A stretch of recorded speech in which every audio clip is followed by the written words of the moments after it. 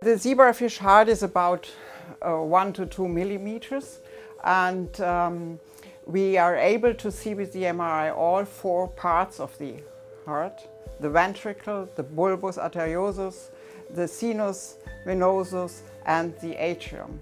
And we even can distinguish the trabecular structure in the ventricle. Performing MRI imaging on a beating zebrafish heart is quite a challenge, but the biggest challenge is the oxygen supply for the fish.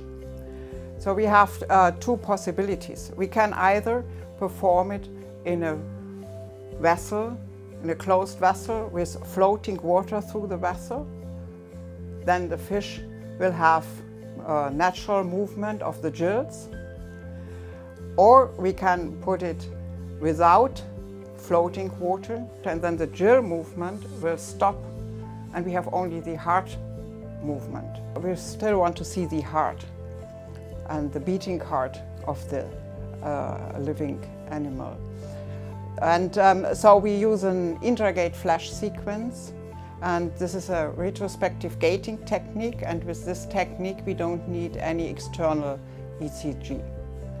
So this is, we can then detect with a navigator signal, we can detect the physiological functions of the zebrafish.